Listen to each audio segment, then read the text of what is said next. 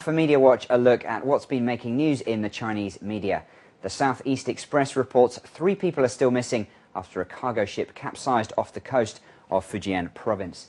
The accident happened on Saturday evening when a ship loaded with sand and carrying 11 people capsized near Funing Bay, close to the city of Ningde.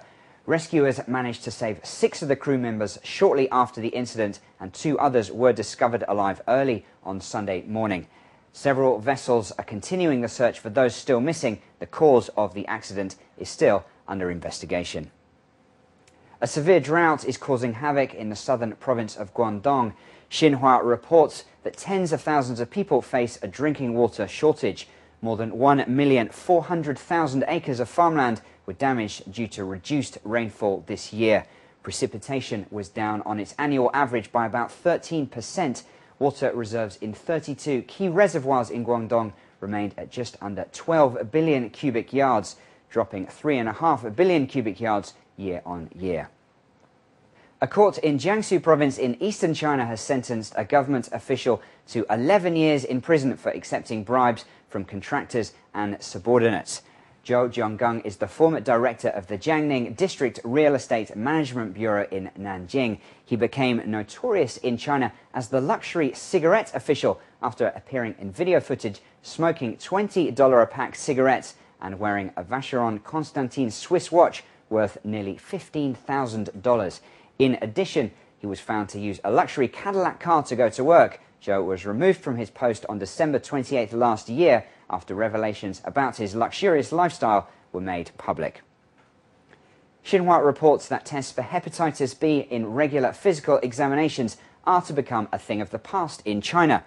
Currently, such tests are a requirement for students who enter schools or for employees when they join new companies. Announcing the change, an official from China's health ministry said hepatitis B was a blood disease that couldn't be transmitted through casual contact in the air or through touching food. However, although the hepatitis B is to be cancelled, the examination of liver functions in such physicals will remain. Accessing the internet for entertainment has become one of the major leisure activities for Chinese teens. That's according to a survey by the Ministry of Health. It canvassed the opinion of over 12,000 students from grade 7 to seniors in schools and universities in 9 provinces and municipalities, including Shaanxi and Sichuan provinces and Beijing. The survey found surfing the web came third in after-school activities after homework and socializing with friends. Next came reading, watching TV and sports. The Ministry of Health says their aim for this year is to encourage the reasonable and appropriate use of the internet.